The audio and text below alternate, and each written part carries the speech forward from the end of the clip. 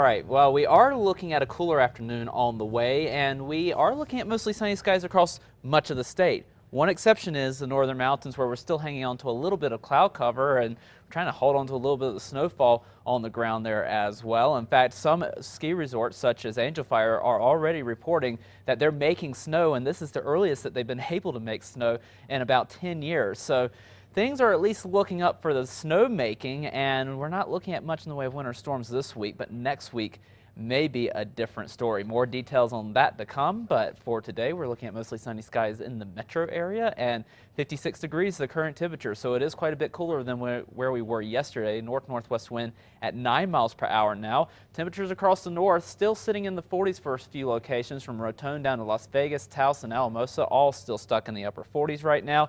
Down to the south, we are warming up things a bit. We're in the low 60s across several locations, but Roswell still sitting in the upper 50s, and the eastern part of the state is really the part of the state that's going to see the biggest cool down for today from where we were yesterday afternoon. And we are continuing to see at least a few gusty pockets of wind across the eastern portion of the state. 22-mile-per-hour wind gusts in Clovis, 20 for Hobbs, 20 also for Alamogordo, and 17 in Las Cruces. But all in all, the winds are continuing to come down, and we'll be dealing with less wind throughout the afternoon as our front continues to make progress across the state. As far as the cloud cover goes, there's not much of it. The visible satellite just trying to pick up a little bit of that cloud cover over the northern mountains, but even these areas are going to be mostly sunny by the time we reach sunset tonight, and the next couple of days not looking too bad. We have the cold front sliding through today, but those temperatures are going to rebound very nicely through the next couple of days as we continue with that temperature drop for this afternoon, and those winds continue to come down as well. But as we move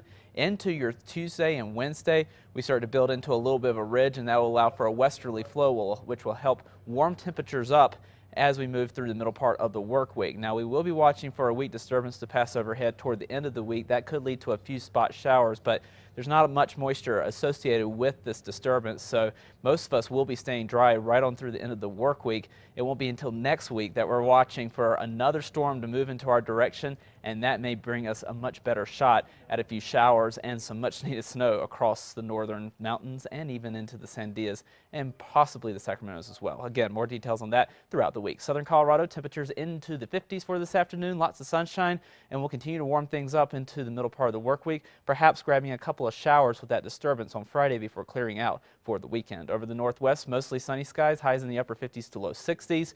We continue to warm up here as well, mid 60s Wednesday, upper 60s for Thursday, then maybe a chance at a couple of spot showers for Friday. Over the southwest, lots of sunshine, temperatures in the upper 60s to low 70s. The front finally makes it across the southwestern corner of the state for tomorrow, so we will be a little bit cooler for Tuesday before rebounding temperatures on Wednesday, perhaps a couple of showers over the Gila for Friday. Over the southeast, sunny and cooler for this afternoon. We'll stay in the mid to upper 60s this afternoon, but back into the 70s for the rest of the work week, maybe a couple of spot showers on Friday, and then clearing out for the weekend. Over the northeast, we did have that chance at a couple of showers earlier this morning, but things are clearing out very nicely, mostly sunny through the rest of the afternoon and into the middle part of the work week. Another shot at a shower or two on Friday. Over the northern mountains, we're clearing out here as well, partly to mostly sunny through the afternoon with a chance at showers once again on Friday before clearing out for the weekend. Over the east mountains, mostly sunny, temperatures in the mid 50s and the low 60s for the metro area. We were looking at those windy conditions this morning. Those are now starting to go away. And as we move into the middle part of the work week, we will start to warm things up, perhaps a few clouds with that disturbance for the end of the week. Okay, thank you, John.